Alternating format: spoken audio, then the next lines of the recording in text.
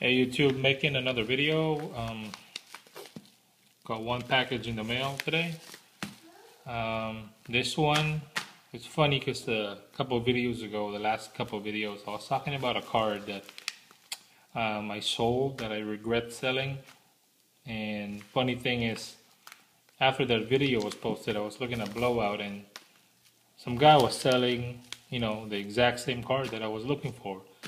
So basically, I made a deal and I got it in today, right there. So I'm gonna bust it live and show you guys. Really excited to get this card in. Probably paid, a little more than I should have, but like I said, I regret selling that card ever since, and hopefully, it works out here. Let's see.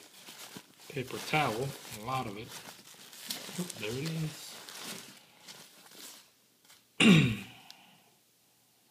Here's the back. Let's look at the front. Oh man, that is nice. Alright guys, so this was the card. Oh, that's cool. This is the card I've been talking about. Let me take it out magnetic. See how it is in person.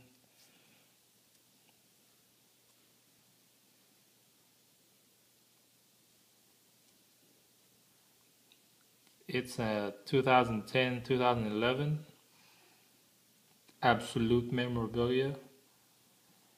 Kobe Bryant jersey autograph. Hoopla.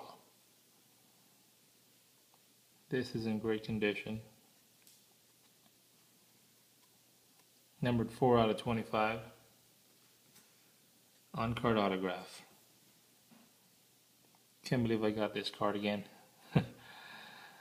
Yep, that's the Mailday. Well, let me show you guys what I'm talking about. Let's check my photo bucket out.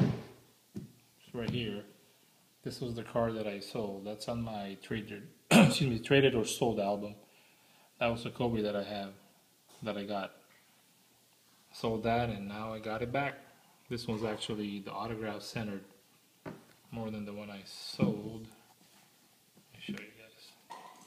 Right there. And this is in great condition. So, yep, that's the Mailday, and I got the card that I regret selling the most back. So that's pretty nice.